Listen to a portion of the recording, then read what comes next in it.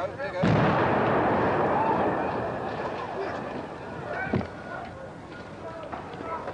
a bomb. That was a bomb.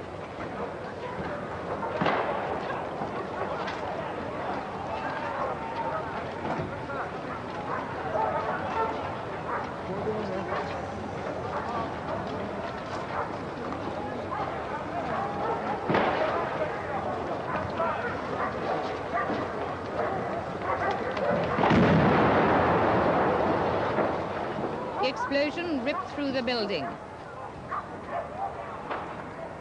A pall of smoke covering the front of it. The SAS had moved in.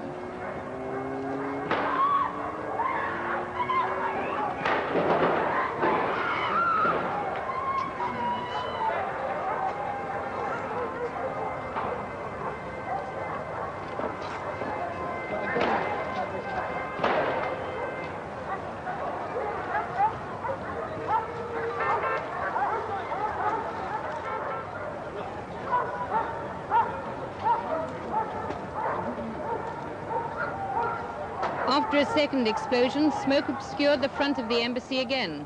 And then there was gunfire. It seemed to come from all around the building.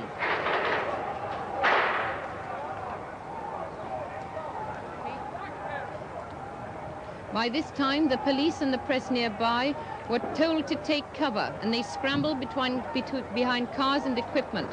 Shots rang out all over the street.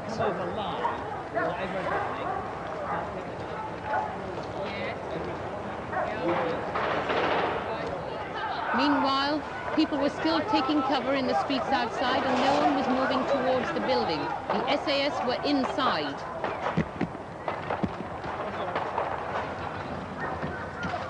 The first hostage to come out was BBC sound recordist Sim Harris. He scrambled from the balcony into the adjacent building. He'd gone to the embassy last Wednesday to get a visa for Tehran with BBC producer Chris Kramer. Chris Kramer later came out sick. He'll be talking to us later in this bulletin.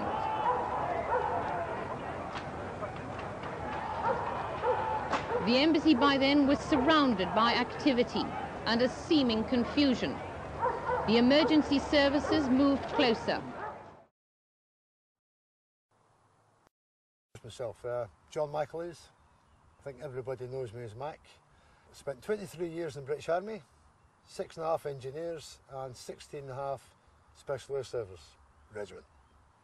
Most people would have heard of some of my exploits, namely the Iranian embassy, where I was sort of captured on film, as you might say, going in through the front window without being asked. I've served practically every country in the world while I was with the regiment. Seen quite a few things, some good, some not so good, but at the end of the day I like to think I came away a better person, having been involved in these things. I must say I did enjoy myself while I was in the regiment. Made a lot of good friends and met a lot of strange and wonderful people, and basically had a real good time.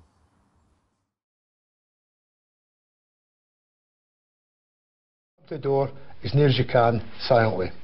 When you get to the door, yeah, you've got the first guy who is actually looking at the door, yeah, and what he's looking for is where the handle is and where the hinges are, yeah, because the whole thing, if you can see the hinges on the door, yeah, the door will normally swing towards you.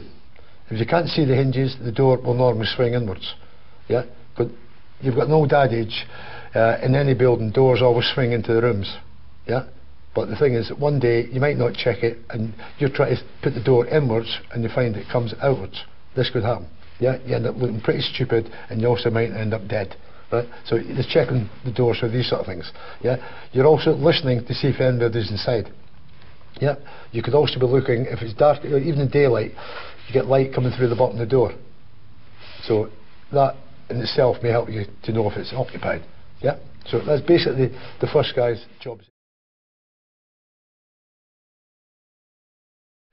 Now, this can be done, as I say, with a bit of firmness. You might get away with it just by speaking to them, or you may actually have to physically hold them in that room and say, right, stay there, stay in that corner, whatever, yeah? In some cases, if they're that hyperactive, you may even have to handcuff them. Yep, prevent them from running out of the building. Remember, the assault on the building, or the rescue mission if you want to call it that way, is still ongoing. You can't afford to have a hostage, or perhaps it could even be a sleeper from the baddie side, run about that building, yeah, getting in everybody's way and perhaps getting shot. Yeah, remember, one of these hostages might be, let's say, high up the old social ladder, and that is the person that you're going in to rescue. Yep, that's your main priority. What would happen if he or she comes running out of the room because you haven't controlled them, and they get shot in the corridor after being rescued? It wouldn't look very good. Yeah, your CV would be straight out the window. Yep.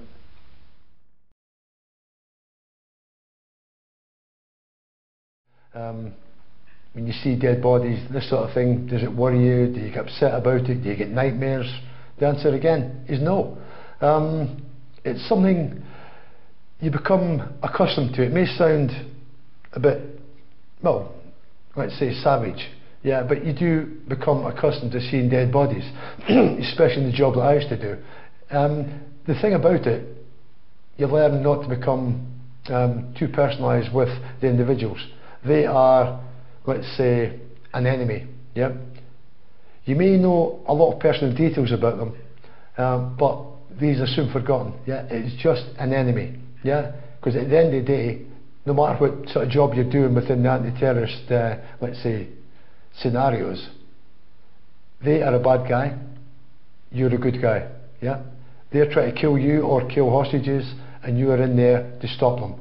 And if you've got to kill them to stop them,